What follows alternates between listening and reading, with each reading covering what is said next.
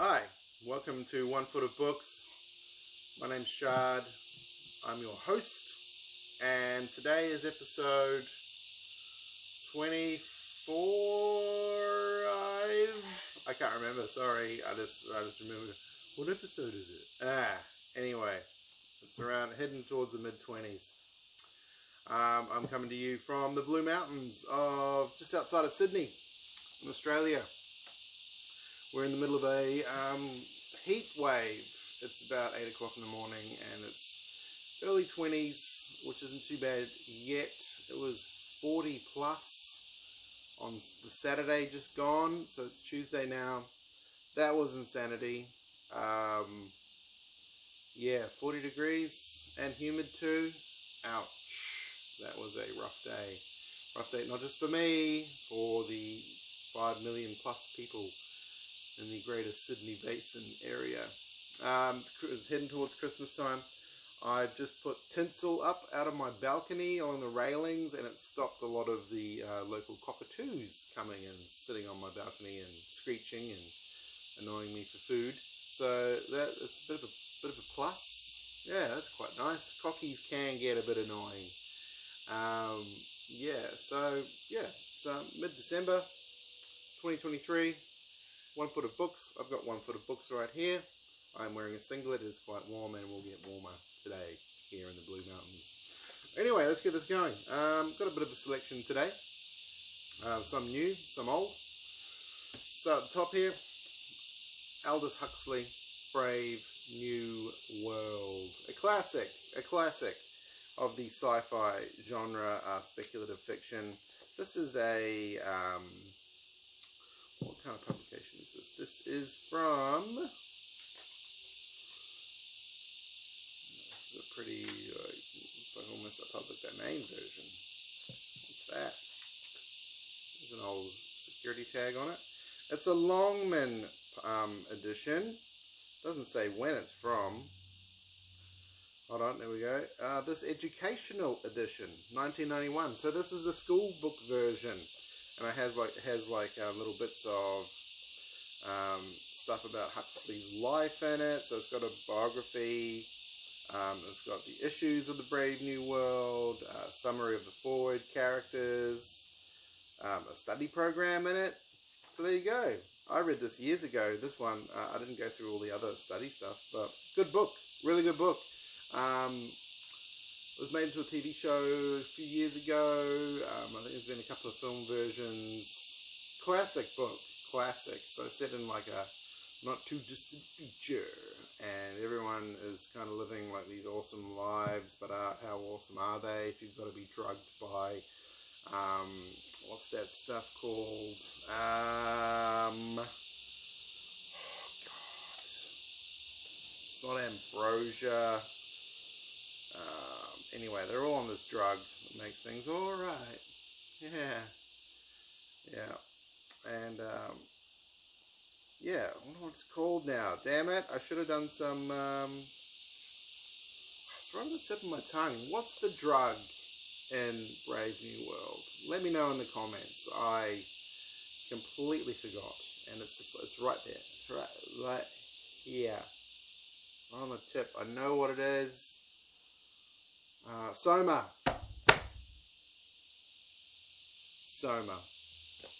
Everyone's on the Soma, and then a couple of people leave the city and go out into the wilds and discover some people that are living out there close to nature, and they bring one of them back, and stuff happens.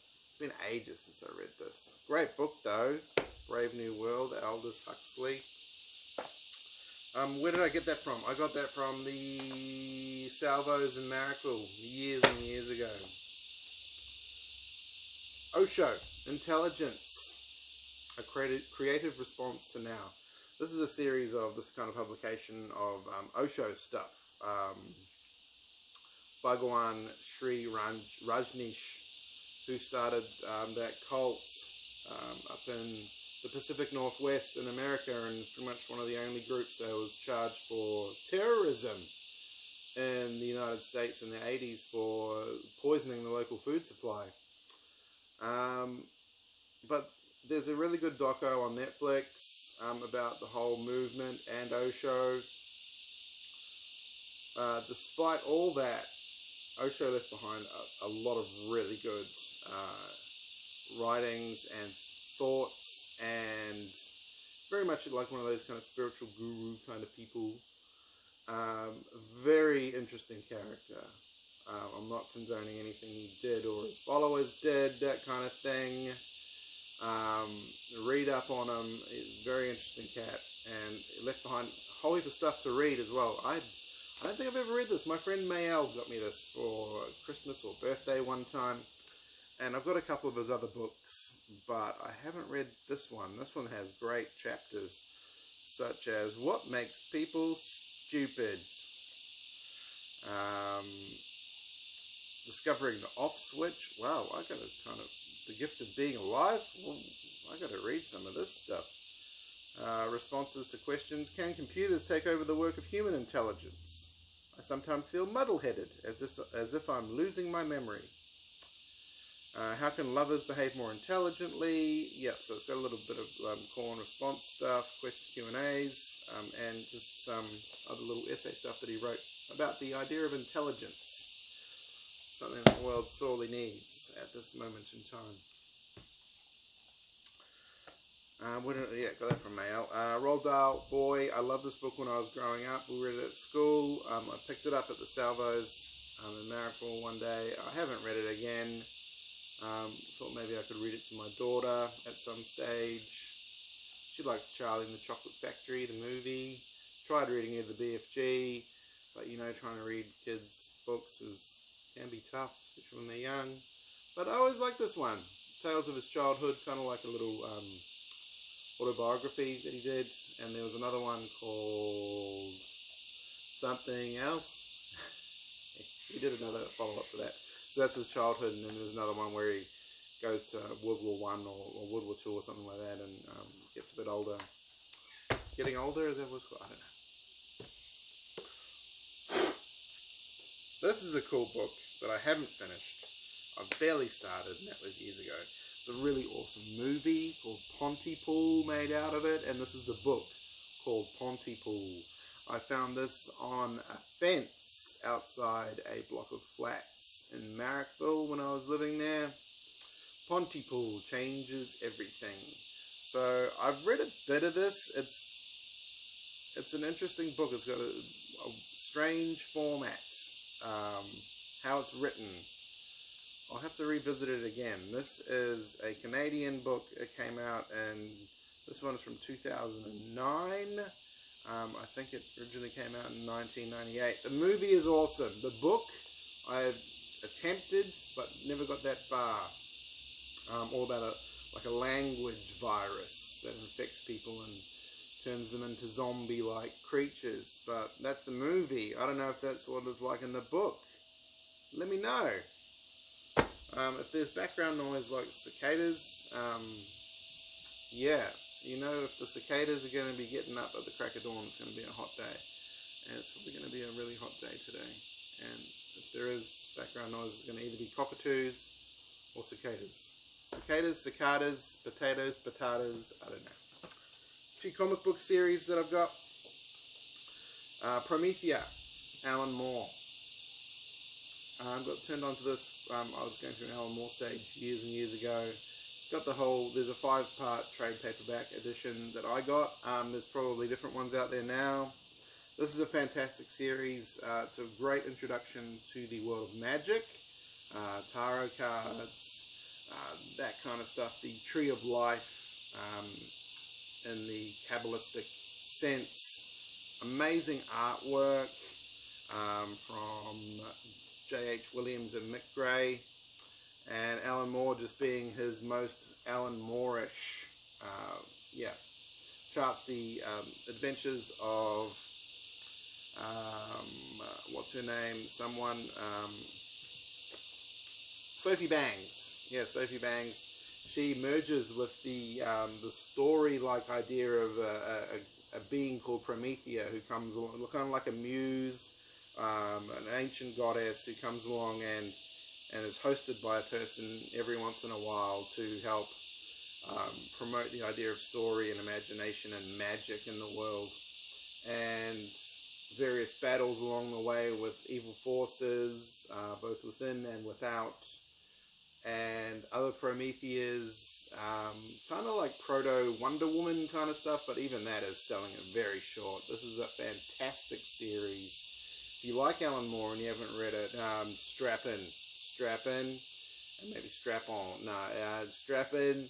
This is a great series. I really love it. I go through it once every few years. I go and revisit it. It's really good and has some interesting takes on like the meaning of the major arcana of tarot cards, the idea of infinity, story, the importance of story, imagination, magic. Very cool series. I love Promethea. It's another one I've read a bunch of times. Grant Morrison. God bless Grant Morrison. Chaos bless Grant Morrison. All-Star Superman.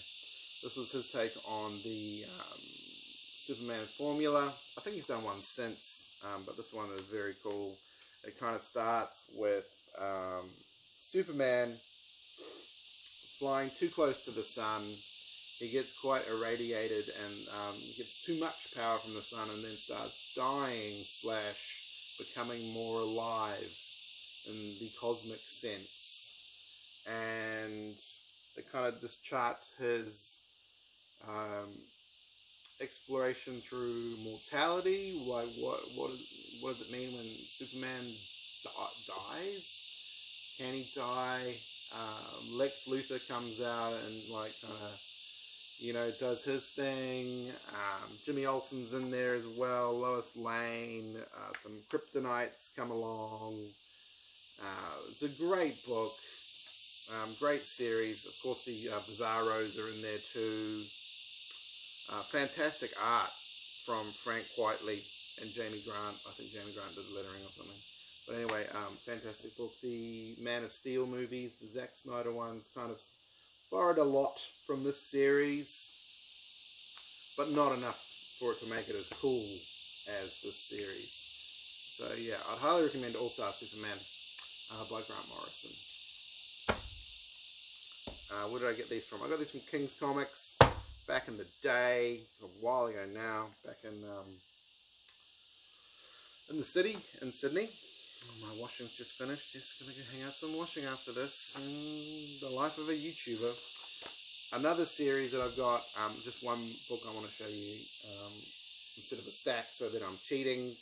The Invisibles by Grant Morrison. Again, Grant Morrison, fantastic writer, chaos mage, all-round trippy dude. This I got from, I think I got this from King's, and then I got a bunch more from Kinokuniya, and this was started back in the 90s and finished just after the year 2000, I believe. The Matrix owes a lot to the Invisibles. If you've read the Invisibles and you saw the Matrix, you'd be like, seen some of that somewhere before. And it's just about a young man slowly awakening to the ideas in the world that everything isn't as it seems. There's whole worlds behind worlds, within worlds, on top of worlds. And he gets drawn into a mysterious team called the Invisibles, who fight beings from evil worlds to stop them affecting our world. And again, charts his exploration, his journey into that team, into that world, into that society. Ultra trippy. Kind of doesn't hold it all together, but hats off for an amazing try, Grant Morrison. Not even a try, this is a total success. I met Grant Morrison many years ago after a Q&A talk at Sydney Opera House, and he was doing a signing, and I went up in my fanboy way, not with this, with another book, and I was just like, oh Grant, you're so cool dude, you're so cool. And he's just like, yeah, I know. He's Scottish, and I think that's a Scottish accent. And I was just like, man, I love the Invisibles, bro. I just wanted to thank you for putting that out in the world. It's like a key to a door that you unlock, and there's all sorts of crazy stuff behind that door. And it really influenced me for a long time, and to this day. And he was like, "Oh, thanks, man. Like, that's what I did it for, It's a terrible. I'll stop it now." But yeah, I had a little conversation with the man, as long as it takes to kind of sign a comic book and share a few sentences, and it's a really good memory of mine meeting Grant Morrison. Top series. If you haven't read it, it's amazing. Anything by Grant Morrison, or not anything, most things by Grant Morrison are really good. The Invisibles is probably like his kind of, I won't say peak, but his just prime example of Grant Morrison is The Invisibles, and the kind of spiritual brother, sister being, the filth. That's a really good read as well. I don't know if I've shown you this one before. I got this one from the Vinnies. It's a 1947 edition of The Fountainhead by Ayn Rand. Ayn Rand, of course, famous for her anti-altruism thing, what's that kind of philosophy she started? Again, it's on the tip of my tongue, like Soma. Anyway, she started like a philosophical, psychological movement back in the 60s that really inspired neoliberalist ideas, and they came to a head in the 90s, and we're still living in them. This has got a bit of paper in it. Oh, where's this from? The Sydney Morning Herald. Someone used a bit of a bookmark from the Sydney Morning Herald. August 3rd, 1965. There you go. I got this at the Vinnies up in Springwood for $3. It was a little bit battered. I had to glue that back on. And I have read The Fountainhead. I read it many years ago. I read The Fountainhead. I really like The Fountainhead. I'm not gonna tiptoe around it. I liked it when I read it. I still kind of hold it in high regard now. Maybe I should reread it again. I'm not sure. I read Atlas Shrugged as well, probably about 10 or 12 years ago. That was a bit of a labour getting through that, and since reading that, I've been a bit like, there's some stuff in there that's questionable, highly questionable, and did have a major influence on the society that we're living in now, and probably not for the better. We'll show the dust cover for this though. That would have been awesome. That would have been awesome. 1947 edition of The Fountainhead, all for $3. There's another one I just picked up off the thing, the shelf back here. I think I got it when I got The Fountainhead. Oh, it's a bit mouldy. Oh, gotta keep an eye on that. Character Reading for Fun and Popularity by Frederick Meier, 1945. The Blackenston Company. This is an original publication, 1945, printed in the United States of America. This is kind of like a precursor to body language reading. So it's like how to deduce someone's character from their writing style. First appearances such as the handshake, build and posture, head shape. Yeah, probably not that. Cosmetics and accessories, makeup, perfume, the care of the nails, eyeglasses, analyzing character from the face, noting character from mannerisms and gestures. So I got this. It looked kind of interesting. I haven't read it, and it's a bit moldy. I should probably keep an eye on this. And it doesn't feel damp. I think all that stuff just hanging around. But yeah. Pretty fun little book. I got this one on the weekend. A friend of mine gifted it, a very good friend of mine gifted it to me. All About Love by Bell Hooks.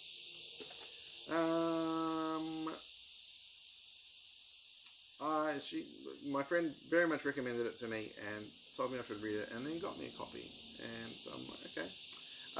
The word love is most often defined as a noun, yet we would all love better if we used it as a verb, writes Bell Hooks, as she comes out fighting and on fire and all about love.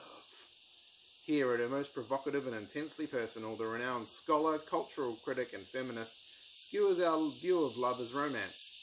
In its place, she offers a provocative new ethic for a people and a society bereft with lovelessness.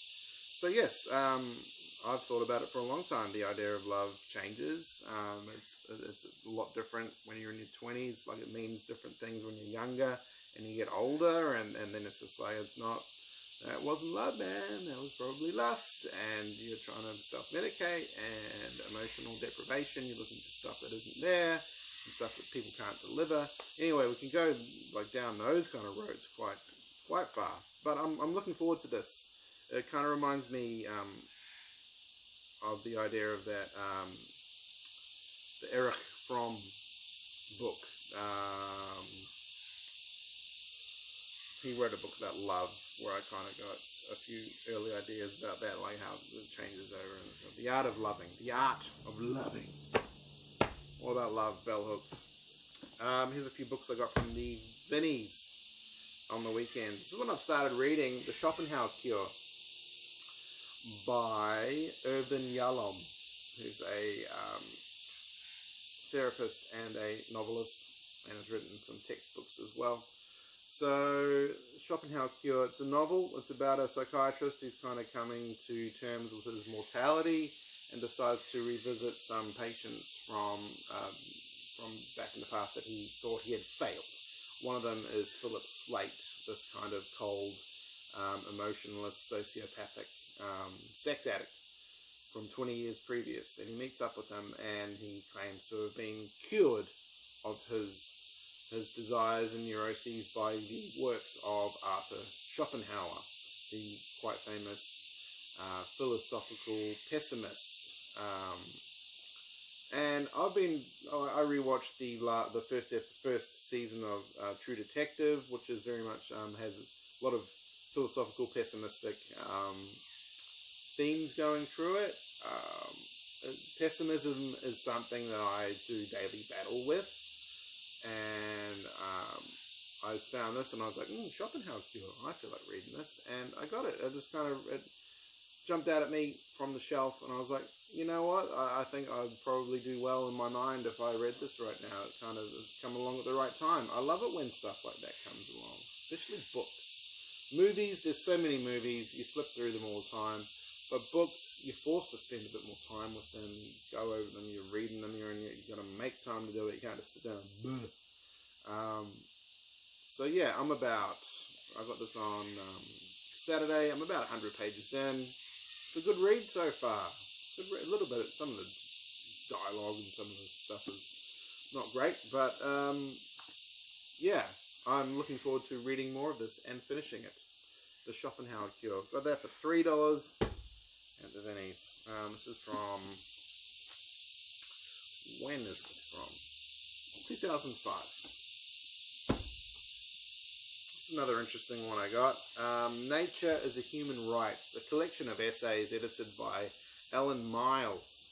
Why We're Fighting for Green in a Grey World. And I saw this and I was like, you know what, I need to read more perspectives from different parts of the world and people with different coloured skin and different socioeconomic statuses and cultures, and this has got a bunch of them, and I'm just like, yeah, got that. That was $4.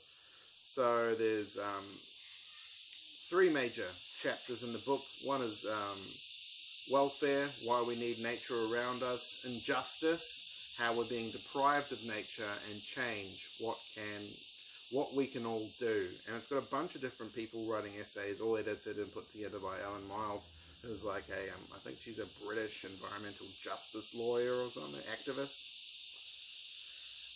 So yeah, I'm looking forward to dipping in and out of this. I want to get some different perspectives. I want to get some new ideas, and not just from freaking YouTube. Ben Elton. Time and time again. I've read a couple of Ben Elton's books, but years and years ago. And I like this stuff. I've been a fan of Ben Elton since the young ones, back in the 80s. And I got this one, and it kind of, again, I got this from the Vinnies when I got the Schopenhauer Cure and that one.